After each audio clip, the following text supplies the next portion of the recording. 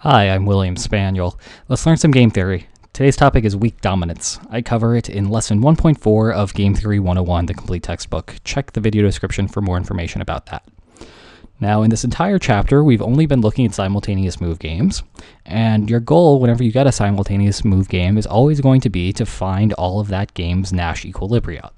Now, we started this unit by talking about iterated elimination of strictly dominated strategies, and I told you that you should always just eliminate a strictly dominated strategy whenever you see it, and the reason for that is that a strictly dominated strategy can't be a part of a Nash equilibrium. Remember, a set of strategies in a Nash equilibrium must be unable to be improved upon. So that means that if I were to play a strictly dominated strategy in a Nash equilibrium, well, that's impossible. I must not be able to improve on my payoff by playing this strategy in a Nash equilibrium. But if I'm playing a strictly dominated strategy, then by definition, the strictly dominant strategy must pay more than the strictly dominated strategy. And so that means I can profitably deviate from the dominated strategy to the dominant strategy. And so that's why a strictly dominated strategy can't be a part of a Nash equilibrium, which is why we're safe eliminating it as soon as we see it. But I want to look at something a little bit weaker in this video, and in fact the name of this thing is weak dominance. So to illustrate weak dominance, let's look at this game right here. Player 1, simple, 2 moves up and down. Player 2, also simple, 2 moves left and right.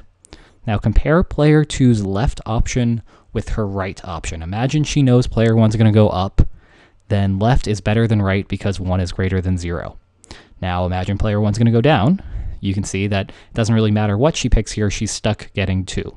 So if you combine these two pieces of information together, that means left is always at least as good as right and sometimes better. So in this case, it's better, and in this case, it's equally as good. And so we refer to this as weak dominance, where left weakly dominates right. If left were to strictly dominate right, it would require this indifference here to go away. It would require that left always be better than right, and here it's not always better, it's just equally as good. In this case, up here, it's actually always better, but here it's just equally as good. And so this equally as good part means that this is not a strictly dominant strategy. Left does not strictly dominate right, it only weakly dominates it. So to put that into words here, left weakly dominates right for player 2, and that's because left is at least as good as right, and sometimes better. Okay? So imagine we could just take weak dominance and treat it just like strict dominance and work our way through a sequence of iterated elimination of weakly dominated strategies. Well, you can do that, and what you'll get after that is going to be a Nash equilibrium of the original game. So if we were to do that here, if we just eliminated right because right is weakly dominated, then we're left with left. And from here, it's just a decision of player 1's to make sure he's getting the most out of his choice. 3 is greater than 2, so that means he's going to want to go up. And so that leaves you with up left as being a Nash equilibrium. So after using iterated elimination of weakly dominated strategies, any remaining Nash equilibrium must be a Nash equilibrium of the original game. So if we're looking at the original game here, we now know that this is a Nash equilibrium. But there's a huge but coming. There may be more Nash equilibria, and you won't know until you go back to the original game and check. So as soon as you eliminate a weakly dominated strategy from the game, you might also be eliminating Nash equilibria from the game. And you don't really know. Sometimes you won't be, but sometimes you will be. The only way to know for sure is to go back and check. And in fact, by eliminating the right strategy of player 2's, you are actually eliminating Nash equilibria. So to see that, I'm going to show you that this is in fact a Nash equilibrium. And all you have to do to check on that is to see if the players can actually deviate profitably, and the answer is that they can't. So to illustrate that, player 2 can't switch to left and get a better payoff, right? She's perfectly happy playing right if player 1's playing down because 2 is equal to 2. And player 1 doesn't want to switch from down to up because he's currently getting 2 for the Nash equilibrium. If he switches, he's going to get 0. That's not a profitable deviation.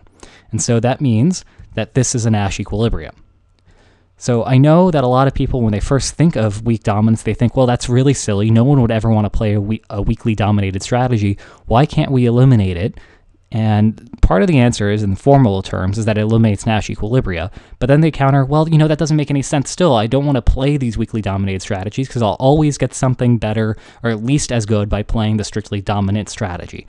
But I'd like to point out here that in this game, the two different pure strategy Nash Equilibria actually have distributional consequences for player 2.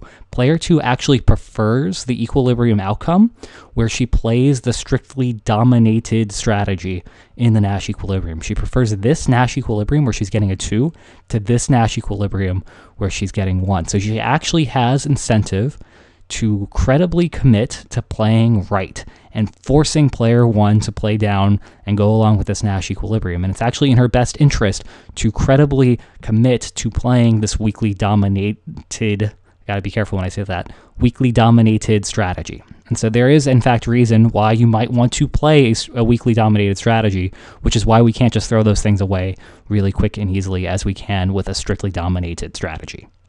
All right, that wraps up this video. In the next video, we will deal with games that have infinitely many Nash Equilibria. Join me then.